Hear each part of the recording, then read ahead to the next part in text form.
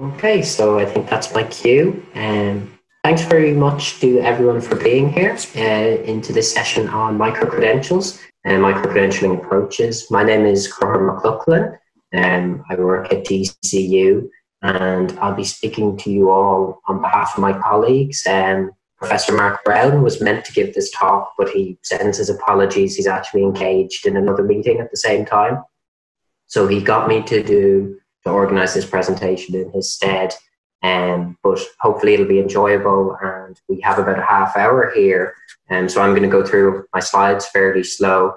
I know for the session in general, we were talking there to Tim, and he was pointing out the chat boxes there, so make sure to use it if there's any questions you have during. I don't mind stopping as well, and if you have any specific questions. So the first thing I'm going to do is share my screen, and maybe if someone could just indicate once they can see, maybe it's not the heaven.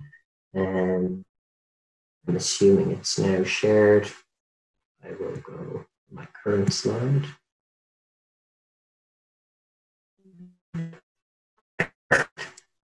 So, as I say, my name is Henri McLaughlin, and it's great to be here. It's a pleasure to be presenting to you all on micro-credentials at Dublin City University. And to give a kind of overview of this talk before I commence, we've got three really lines of inquiry we want to use to frame this session. The first is to talk a little bit about TCU itself as an institution. Some of you are probably quite familiar with TCU, but we're going to give you the context and talk about maybe our story when it comes to micro-credentials also. Secondly, we're going to look at current research, and we're actually involved in several projects at the minute that we think would be interesting for showing some of the trends that are occurring within this research context and research space as well. And then third, we want to kind of help frame the rest of this discussion by looking to the future and talking about some of the core questions that we see on our side as very important strategically that people keep on mind and consider. So first of all, this slide it's a lovely slide because it's a very important point in so many things in life, particularly when we're talking about education. The idea that micro-credentials are not in and of themselves a big idea. They should be in the service of big ideas. We can see behind there the Sustainable Development Goals, which is obviously a roadmap really for humanity in the 21st century. But it is important that we take that framing from the very start. When we're talking about credentialing approaches, qualifications, we want to actually talk about what these big ideas are. Not only what is it shaping and how it's being shaped, but why is it being shaped in that specific way? So these are all very important contextual issues to discuss first of all. And now to talk about the DCU story, as I say, some of you are probably quite familiar with DCU.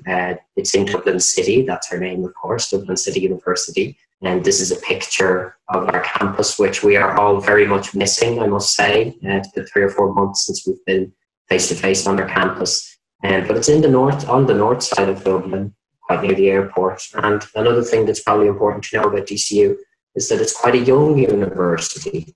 We're actually celebrating our 40th year this year. But from inception, DCU was very much a strategic university. And in addition to that, we've always been at the forefront of when we're talking about digital distance learning.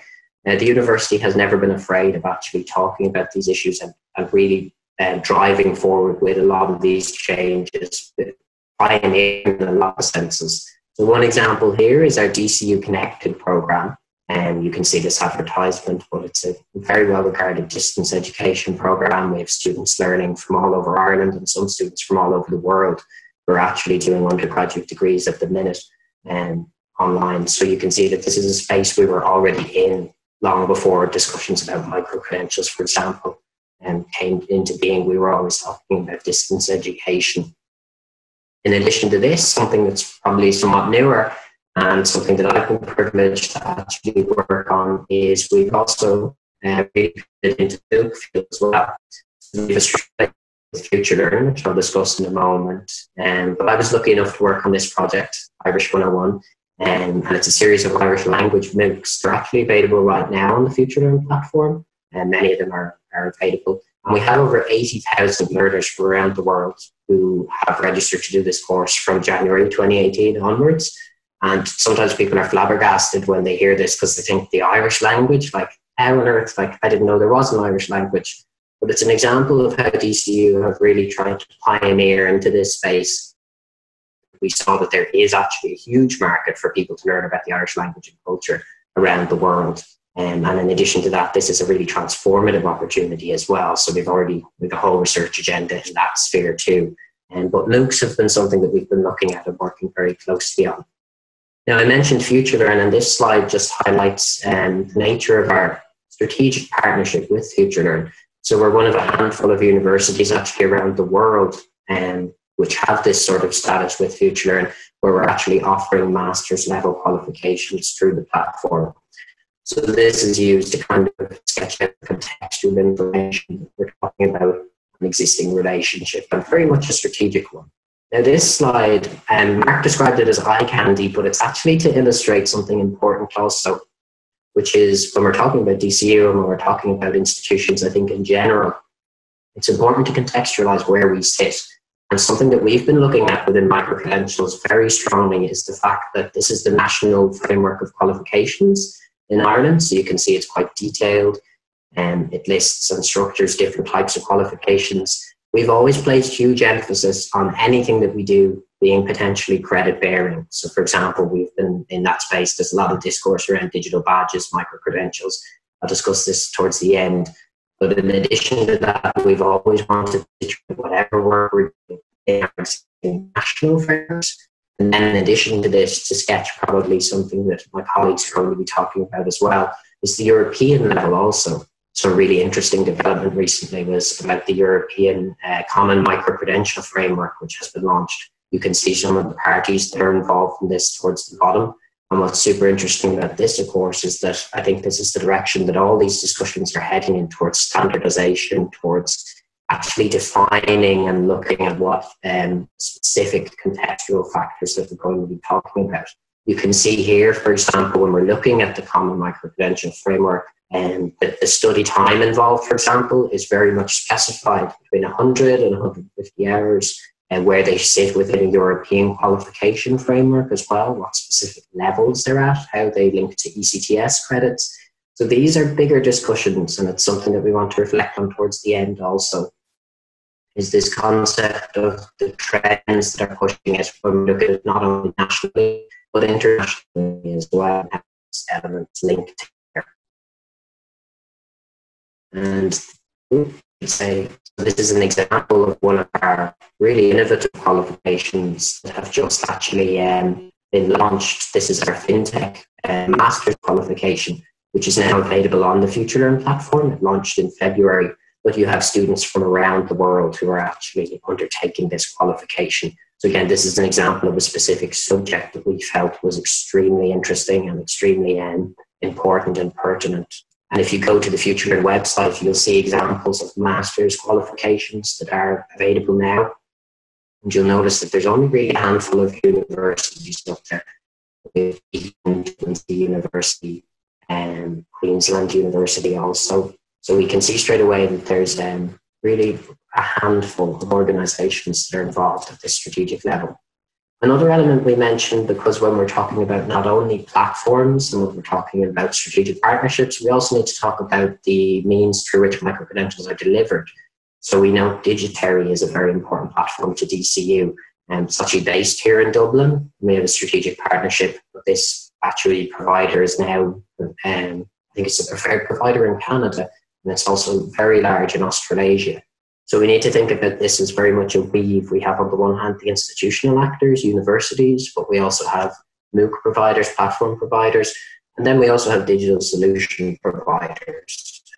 So these are all contextual elements that are really important to account for. And that kind of finishes me up on DCU's story, for example, or our sort of narrative of where we've come from and where we've come to. But in addition to that, of course, we did want to discuss our current research agenda, which is pretty extensive, and a lot of the kind of projects that we've been looking at are very much cross-pollinating. So we've been making sure that there's a lot of like transfer between the different projects that we're involved in, but many of them fit into the microcredential space. So I'm going to mention a few. The first one here is the DGHE project. This is a project which is actually run by the European University Association, and it's a very close strategic partner of DCU. DCU is an active member, and there's actually been a survey which I think finishes up this week, but it has had respondents from all over Europe, and it has been it has many questions on the survey relate to microcredentials and microcredentialing approaches also. One that's very important is SkillNet. So whenever we're talking about these discussions, an interesting voice that's sometimes absent is actually that of employers. So this is an important partnership we've had. We received some funding recently to actually query employers and employees. I'll show some of the examples from student, or some of the examples of questions that we have had so far. But SkillNet is a really important partnership for DCU because it looks into this in an applied sense and as an applied example. So this is an example of research that actually is really critical, and it was undertaken as part of the Quality and Qualifications Ireland framework, and kind of remarkable results in a sense. Now you'll note the question is phrased, how important are digital badges during the recruitment process? But you'll see that the overwhelming majority of recruiters said they're not important, and about a quarter said that they were important. Now, the reason that this is quite interesting as well is we could ask, what would it be like if it were phrased in the future tense, for example? Would it be somewhat different? How important will it be in the future? There were items relating to that on the survey, but it's an important issue worthy of discussion is the employer voice as well, and also employees. So these are the kind of topics of the survey that we've launched as part of SkillNet. You can see that there are separate sections for employers and employees. We really wanted to get into the weeds and understand not only how familiar employers are, say, with microcredentials, but in addition to that, we wanted to look at what are the potential uses they see, what are the factors that would actually influence whether or not they'd adopt it within their specific context. And then on an employee side also, something that was obviously a little bit different was to talk about how much they understood or were familiar with microcredentials, and then engagement, CPD, also very important issues. So these are all kind of focusing on that element too, that it's not purely academic, but in addition to that, we're focusing on the workplace and actually seeing A, how much awareness there is of these topics, but then B, when we move beyond that, what are the kind of drivers at that level too. So I know that our colleagues here from Finland who are involved in our ECIU project, the European Consortium of Innovative Universities, are probably going to mention this, but this is a really interesting project that we've been involved in with about 12 partners all across Europe. And this is a really transformative project. Essentially, we're all coming together and we're going to be implementing, hopefully, microcredentials and perhaps innovative new learning approaches as well. But within the ECIU University, we have a fairly strategic role also, which is that we're actually looking and surveying at attitudes and approaches to microcredentials. So this is a survey that's just gone live, actually. And we have about 90 responses from all across our universities, our partner universities within the project.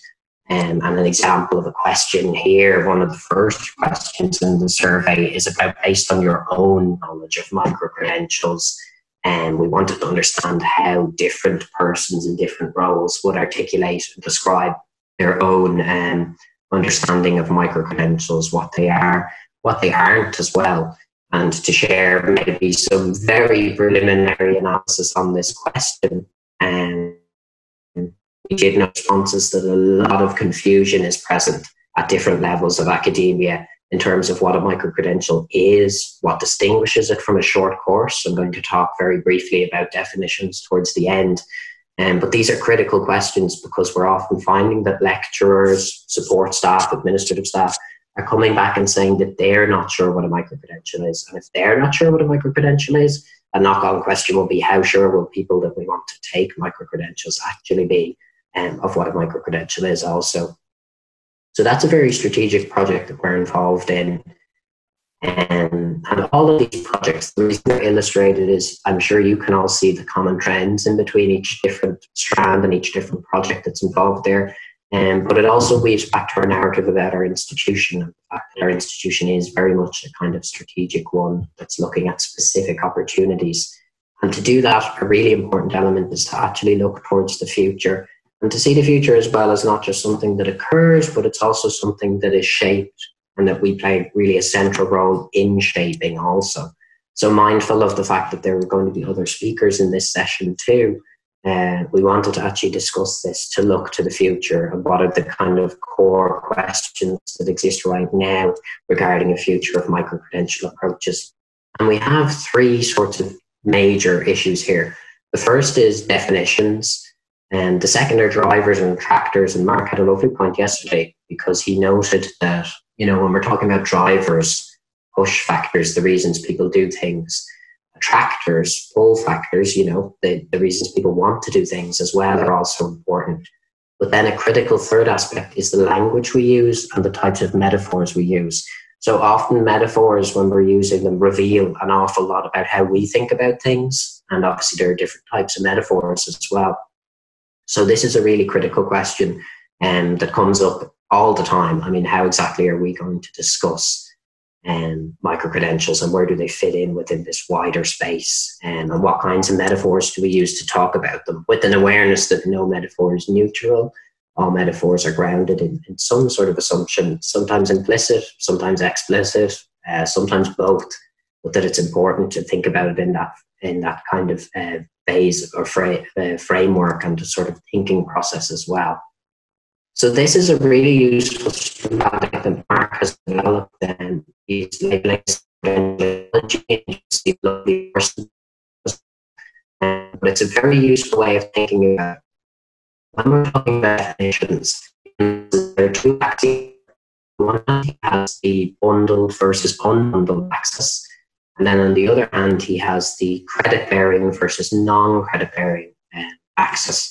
So you can see up there that in the upper left-hand corner, formal degrees, for example, a traditional third-level degree would fit into that space. So it's bundled and it's credit-bearing. And then if we head down, we might see structured short courses, which are bundled. They're all together, but they're also non-credit-bearing, so many of them don't actually yield credit.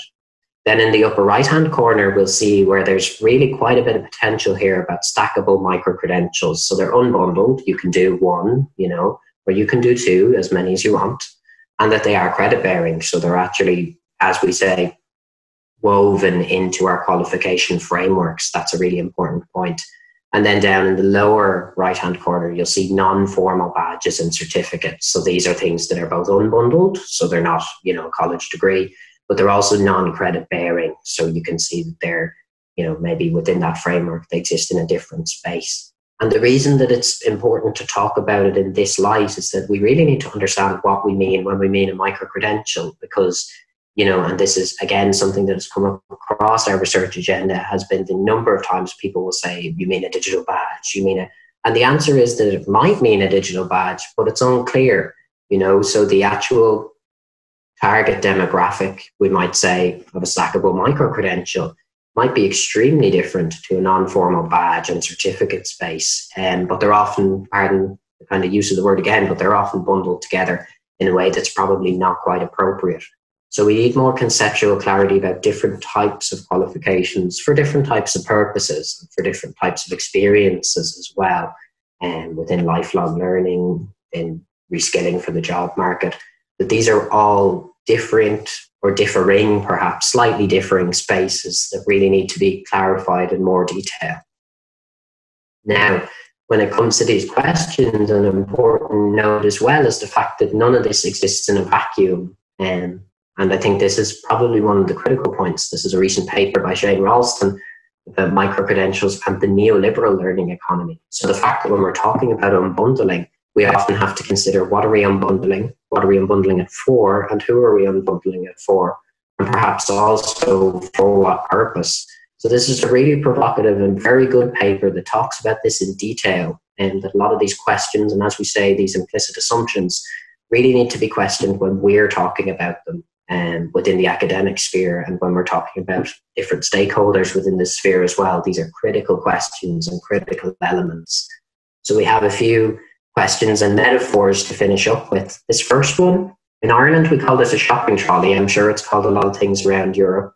But we really need to ask, do we want to see students essentially become consumers? And what I mean by that is that, you know, students will walk down the shelves, they'll pick this credential, they'll pick that credential, they'll put it all in their trolley, and they'll head to the checkout, because that itself is a metaphor that's based very much on a particular economic logic. And it's also based quite strongly on a consumeristic way of looking at the world, that students will pick and choose, that they'll develop and their own repertoires. These are not bad things, but what's important to consider when we're talking about them is that they're also not neutral things. And as Ralston argues, and many others would argue, when we're talking about education, sometimes there's actually an extra level to that. It's not necessarily a consumer product. So we need to be careful when we're talking about these metaphors also. A second issue is one that's actually come up in some of the projects we've been working on, this concept of a wallet, you know, backpack. These are interesting metaphors as well, because again, they actually have a certain logic baked into them. So, you know, for example, a wallet implies currency, it implies capital, it implies movement.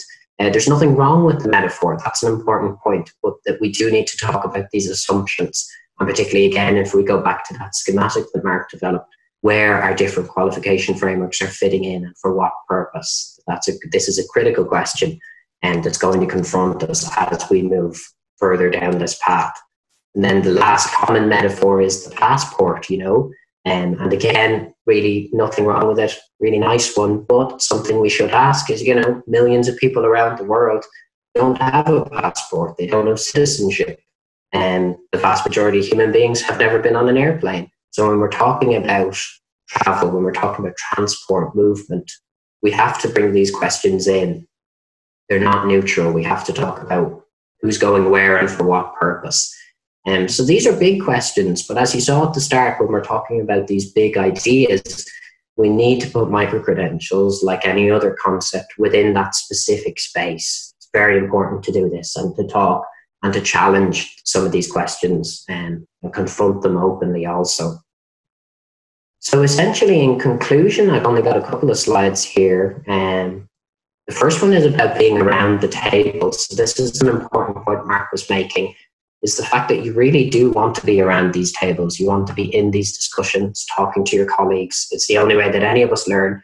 He also has a proverb. He claims it's an Irish proverb. I'm not sure if it really is, but about that if you're not around the table, you might be on the menu. So there's a little bit of that involved also, that as an institution, we want to be part of these conversations. But in addition to that, not only do we want to be part of these conversations, we also want to shape them. And then given this context as well, the context that we're in, it's important to note this also, that we are European. All of us are European here, and that we actually, a lot of these questions, these big issues, are going to be dealt with at a European level, and not only dealt with, because that sounds a little bit simplistic. It's not that they're going to be dealt with, but they're going to be shaped. So we have to move beyond our national boundaries while also being aware of the contexts that we exist in. So we exist in our national framework, our European framework also. So what I will say is thank you, or I'll also use my native Irish as well, Gur Machaliv, at the same time. And I apologize as well, because I know my camera went off during. And what I will do is I will stop sharing, and hopefully there will be time for questions too. Apologies again, everyone. I'm not sure what went wrong there, but thank you very much.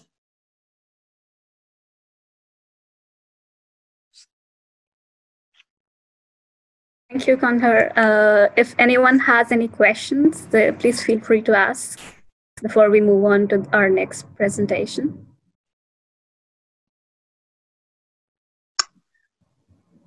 Hi, may I speak? This is Karine. Yes, please go ahead. Hi, I really appreciate your presentation, and in particular, I loved in the future section that you had this whole critical issue around language and metaphors.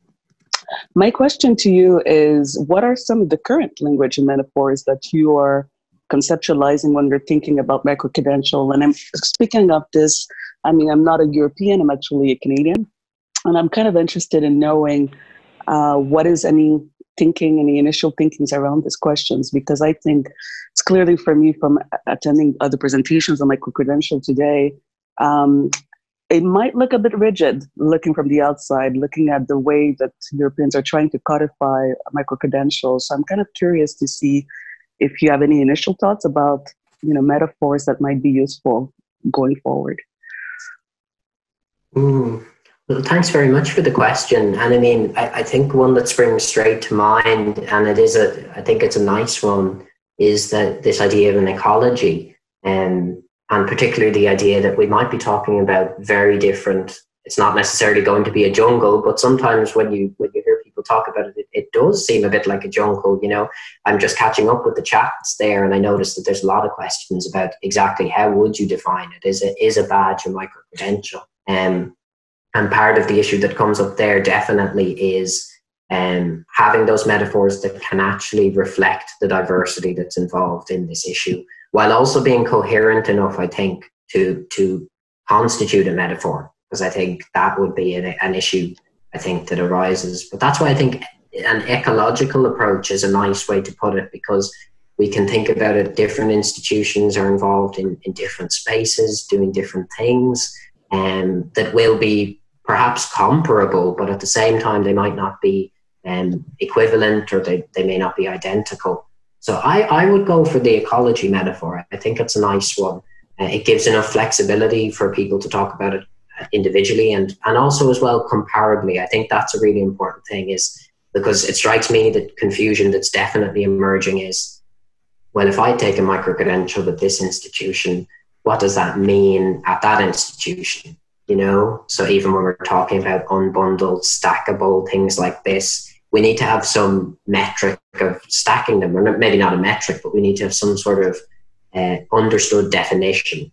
So I think, as you say, it's a critical question, and language and metaphor are really the center of it as well. But I would go for not the law of the jungle, but I do think that viewing it almost as a space with many different types of qualification that can then somehow be related to each other. I think that's probably the future. Thank you very much. Yeah, you answered my question. Thank you. No problem. Thank you for the question. Ira, may I ask something? Of course. Just under what conditions do you regard digital badges as also microcredentials? What do you just request to have to make it a digital credential? Yes, I mean, this is a really interesting question, and in a sense, I guess a line that could be drawn, and I think it's drawn in the schematic, is the idea of, is it credit bearing? So, for example, one could imagine, I'm sure everyone on this call has gotten a digital badge for one thing or another. Digital badge could be contributing, it can be, asking a question, answering a question, a digital badge can fit into that space. But perhaps then if we're taking that approach, then a way to think of a microcredential might be that it's credit bearing or credit yielding, so that it fits within a framework where it can be essentially not only validated, but also that it represents a specific sort of outcome. So that might be a fine distinction. But I think that it's an important sort of line there, is the concept of credentialing. Because I think badges, and it's part of, we actually conducted a literature review at the start of our project with the ECIU, and we were very surprised how much more prevalent the phrase digital badge was than microcredential. And I think that the reason for that is because a digital badge is essentially kind of the danger of what we were just talking about. It's a catch-all term, and everything and anything can be a digital badge. So then the question becomes, well, then what is a microcredential? And I would say that the credit yielding aspect could be the distinction, that it's more structured perhaps and more formal. So I don't know, does that answer the question? Or? I think it's the best expression I heard until now, credit bearing, because it has got the EC test unit, it has got assessment, it has got the same metadata as the digital credential should possess. So the digital metadata make it a credential, and the credit bearing just express everything which is necessary. It's a very good idea. Thank you. No problem. Are there any other questions? Okay, great. Thank you, everyone. Now we can move to George Ubachs from the EADTU, who will be talking to us about the MOOC consortium as well. So George, please take the stage. Yeah, thanks for the introduction. I'm going to share my screen now. One moment.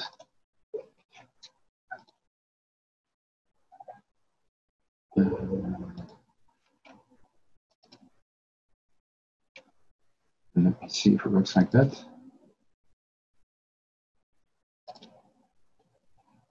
Yeah. Okay, so I hope that you can hear me well. Otherwise, please notify me that I put the camera off as well. I'm going to talk about the what already was introduced in the former presentation about the common microcredentials framework that is being developed by our European MOOC consortium. And to give you first the context of the development of CMF, the MOOC consortium was established by EADTU in 2017, end of 2017, as we felt the need for a better representation of European MOOCs and expertise in that field than was currently the case, because Europe was very much divided by language and offerings of MOOCs by country, and therefore didn't have a very strong voice, also not towards the European Commission, as well as a voice as European MOOC providers in general. So we approached several bigger MOOC platforms with the idea of building this European MOOC consortium, and then we had the launch of EMC end of 2017 with inclusion of FutureLearn, Fun in France, OpenAbed, EDU Open, and Myriada X. And together we formulated the objectives for this EMC. But most importantly, also, we are immediately representing more than 3,000 MOOCs in Europe, and also more than 400 higher education institutions, and using 5 different languages, European languages. So we have, altogether with EMC, a bigger impact. And this is very important, as EMC is the vehicle now for this European MOOC consortium, with 400 higher education institutions that are endorsing this CMF. And that is quite a distinctive factor in our initiative in relation to other smaller projects or initiatives. To relate this very strongly to the labor market, we also involved employment agencies and companies in a project called European MOOC Consortium for the Labor Market. And I'm going to talk about this in a second more. First of all, the European MOOC Consortium has its main goal is to increase the awareness and the use of digital education and MOOCs within Europe. That's our general goal. But we want also to increase the impact and the exposure of all the MOOC platforms together, as well as separately by cooperation. So we bring them together to share expertise, but also try to find connections between the MOOC offerings and make them into programs together in consultation. Further, we want to make MOOCs a widely considered option for employers and employees as part of the educational system. So now it's being used as in addition, like taking a separate MOOC, but it's not so much seen as a real offering for continuing education. And therefore, we want to make programs that are fit to the market and being in line with what is demand-driven. And it's especially therefore that we have created this dialogue with social partners and civil society organizations and employment agencies within the EMC labor market project to make MOOCs fit for the labor market. Why is it so of great importance? Well, first of all, it was concluded in the EU Education Training Monitor 2017 that lifelong learning, continuing education, and continuous professional development are actually underdeveloped in large parts of the EU, realizing also that 40% of European employers face problems with recruiting employees having the right qualifications, the right skills for the demands of the economy, especially also the more digitalized economy. In that sense, we also have the feeling that continuing education is actually becoming even bigger than campus education, in a sense that careers are becoming longer and continuing education is becoming more important. So to meet the needs of the labor market, we also have to think about complementary market mechanisms. We have to think about different than universities educating students separately. We are more thinking about clusters, sector-oriented education, which is more in line with the demands from the economy, and therefore structural collaboration is needed with the stakeholders in the market. So therefore, we bring together MOOC platforms, universities, public employment services, and in a structured, collaborative way to have offerings which are flexible and scalable for the continuing education market. Here summarized, you see that we are developing this framework to defining the role of MOOC platforms, universities, employment services together. We bring them together to co-develop, co-deliver, and using MOOCs and short learning programs for continuous education. And we have started with an analysis of the position of MOOCs for the labor market. That was the first part of this EMCLM project. And next to that, we strengthen the European platforms and sharing expertise and collaboration. What is actually missing at this moment to make the big step for MOOCs being considered as a valuable educational resource for continuing education is the clarity of qualifications. So that is of utmost importance, not only for the learners, the university, but also for employers to really accept MOOCs and short learning programs, but to have an added value in the educational sector. At this moment, there is no consistency in these qualifications and actually leading to confusion. Here you have a table in which there is an analysis done about 450 MOOC-based microcredentials, and there you already see a big difference in the length of courses, also in the credentials in the courses, and that is actually very much confusing, and therefore the value is not as big. It is for employees very difficult to see what the new employee is bringing to their company. So our ambition, therefore, of the European MOOC Consortium in relation to microcredentials is to lay the foundation for a new qualification to address the needs of employers and learners looking for smaller units and that develop relevant skills. We want to enable courses to be recognized and stackable. And here you see the overview, which was also mentioned or referred to in the first presentation. This is the model, the Common Microcredential Framework. And this is not something that has come from one brainstorm. This has taken us quite some time to fix this framework in consultation with the higher education institutions linked to the MOOC platforms. In summary, it is about 150 hours workload, representing 4 to 6 ECTS, depending on the country. Important is the connection also with the European qualification framework, level 6, 7, but also 8, PhD level, and with the option of level 5, as long as there is a combination of ECTS, so at academic level. The need is there to provide assessments, enabling the award of an academic credit, reliability method of ID verification, and the transcript setting of the learning outcomes. This all feeds in to really being able to assess the value of this program with a microcredential. Next is that, so the purpose summarized of the Common Microcredential is to encourage the development of a qualification that will better meet the needs of modern learners. The framework helps you to gain knowledge, skills at a high education level in smaller units, and it allows you for learning to be recognized towards formal qualifications in a seamless way. Here you see where it is positioned then. So you have, they are short courses. There are many of these short courses which receive certificates, badges. We see microcredentials more as the part of formal education, always with ECTS connected. So these are academic, formal education, higher education, and they are stackable towards degrees. I think it's even the same slide that was used in the, here FutureLearn already represents specifically programs, MOOCs, that are awarded with the CMF.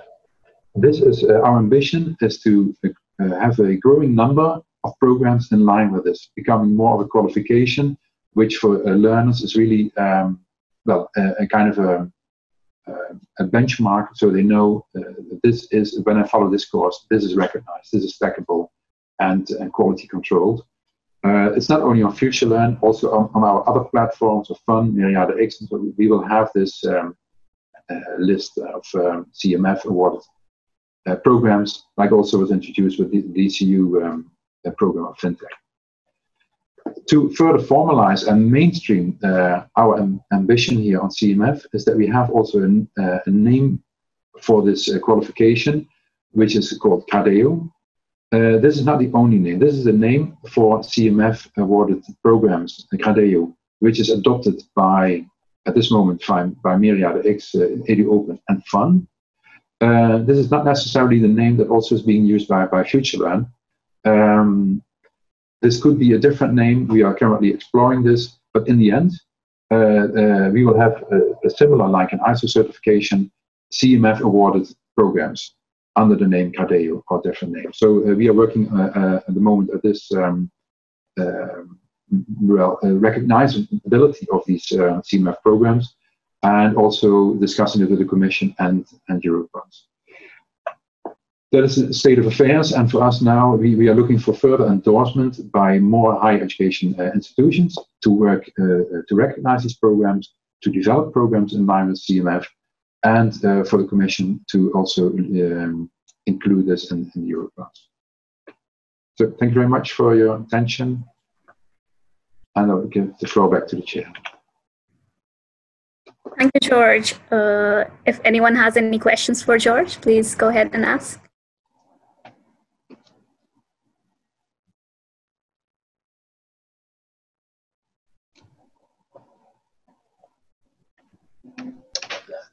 Just one question to George. Can I ask a question? Yeah. Yeah, this is Joan Silas from Geneva. And I noticed that at last slide you have mentioned that on FUN, that this France Université Numérique, right? So the French MOOC platform. So I'm curious to know why you chose FUN to start with this project. Thank you. Yeah, so we have looked for the bigger platforms in Europe, the MOOC providers, and these are typically more language bound. So we have French, Italian, Spanish, and UK-based FutureLearn. We do not exclude other platforms in Europe. So we are expecting also a German platform and MOOC to join soon. FUN has been very active in this field, and they have really felt the need to, as one of the first of our platforms that we represent, felt the need to have this as a registered name, this qualification. And they've taken this initiative of CADEO, which is now being registered under the brand name. So, and then they asked also for the other platforms to join the name of CADEO, and this is now done by EADTU and EDU Open.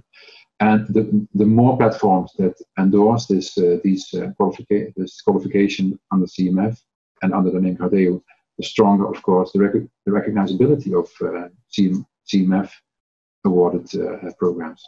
For now, for practical reasons, we only give CMF award programs to the programs under CMF, under the EMC platforms. So only for universities that are currently connected to these 4 platforms, or 5 platforms, including OpenAbet.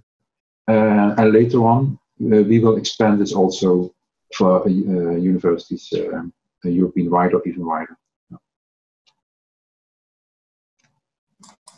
Okay, thank you very much. Thank you.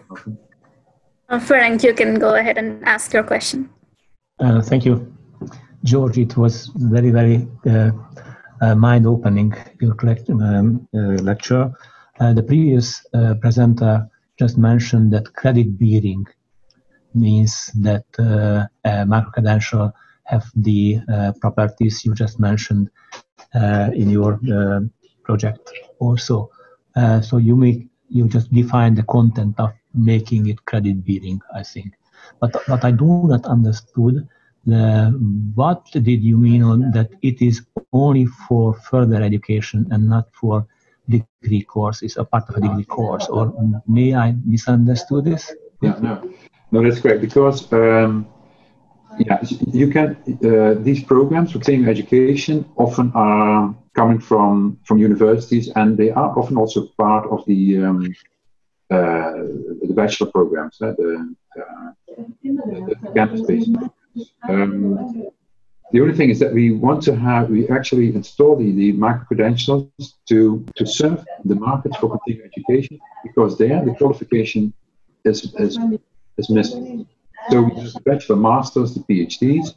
We don't have a qualification that is and shows really the added value. There you have, in this market for continuing education, you have certificates and badges. And to solve that problem of recognizability and seeing the added value, we see a task for the micro-credentials for having a new qualification like CMF. Then you could have the discussion like, should we also give a CMF qualification for, let's say, a first or second year student at a university of 18, 19 years old? Then you have the discussion that could technically be possible, but then you are cutting up programs, and the question then is, aren't you very much stimulating for students to just finish their bachelor program as such, or then giving incentives of breaking that up and making it a whole collection of these micro-credentials. So therefore, at this moment, we think these micro-credentials are mainly meant for formal higher education, continuing education. The bachelor master system is already a well-functioning system and should stay as it is. The micro-credentials CMF qualification is meant for the market of continuing education where we are missing such qualifications. That is why we made that distinction.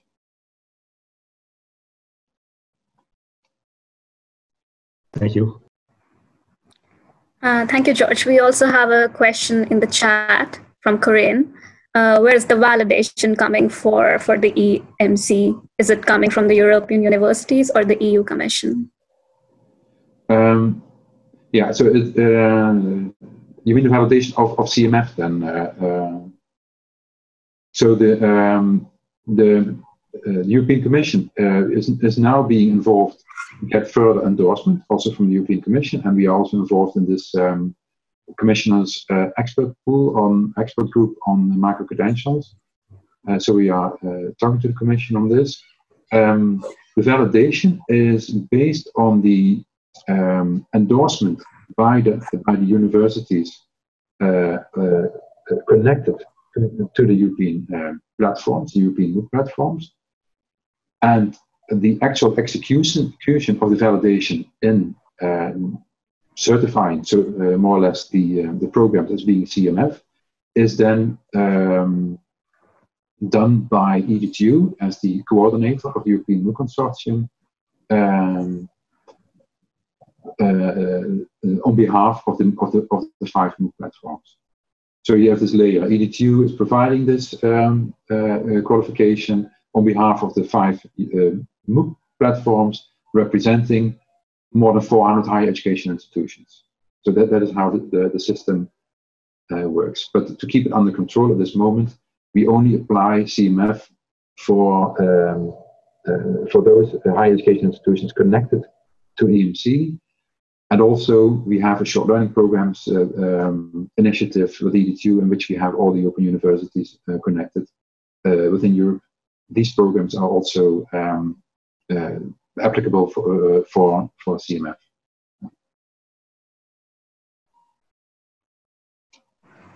Okay, thank you, George. I hope that answered your question, Corinne.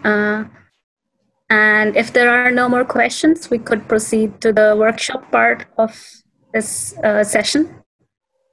Okay, no more questions, I guess.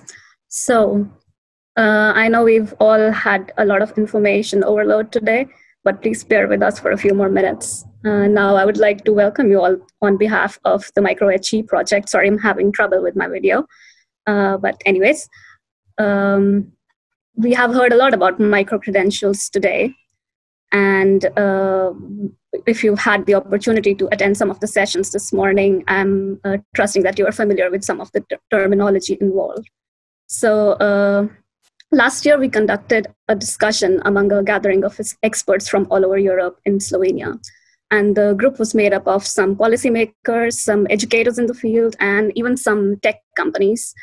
The discussions revolved around estimating what kind of impact microcredentials can have on various aspects of higher educational institutions, such as changing learner paradigms and inter and intra-institutional processes, among others.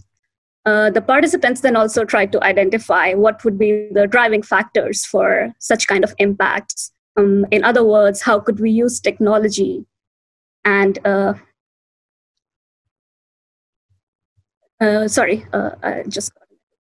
technology and policy making specifically as tools to drive those changes when it comes to microcredentials.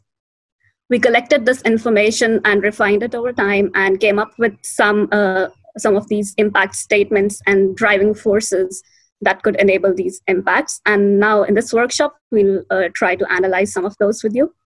Coming back to the practicalities, once you're assigned into groups, there will be 4 groups in total. You will be going to your own breakout sessions. And once you are there, you'll access this link that I'll just share with you, but I'll share my screen just to show you. Okay, so this is our workshop whiteboard, so to speak, and you can zoom in on every corner of this whiteboard. So there are 4 corners on this, each meant for different groups. So group 1 and 2 are on the top, and group 3 and 4 are on the bottom. You'll see that there are 3 of these impact statements that every group will have.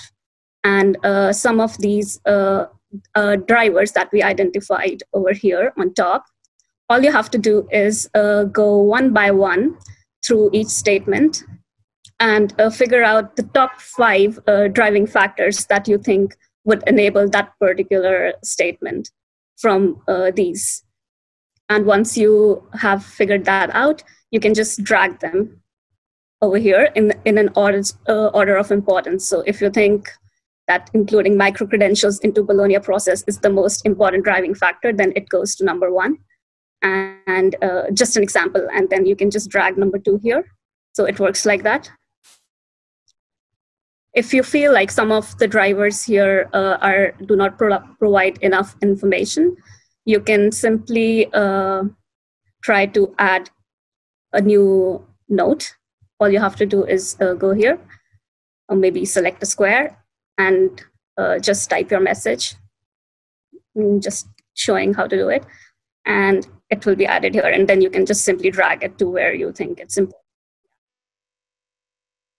So the main thing to remember here is to stick to your own corner of the group.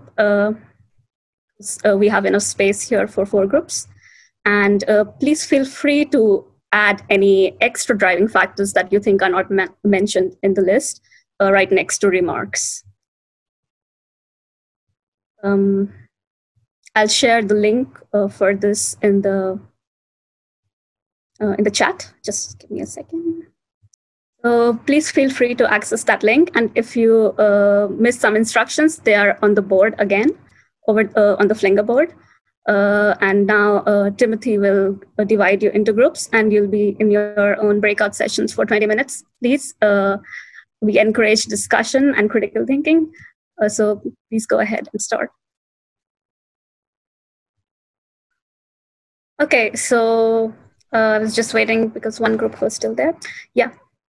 So I hope you guys had some good discussion when doing this activity. I heard there was some confusion in the beginning, but it's good to see that the board is quite filled up and everyone found their way around it. And all the impact statements were different for each group. So please feel free to have this link. And if you want to, the Flinga link, I mean, and if you want to look at the statements that the other groups went through and the drivers that they thought were more important, then you can access it. The board will remain open indefinitely. And thank you so much for your contribution, and thank you, Kanhar and George, for their presentations. And thank you to everyone who made it today and stayed with us till the end. It's quite late in the evening from work perspective, but we are very glad to have you. And thank you, Tim, for the technical support. I'll share the link to thank you again. Thanks, guys. Thank you.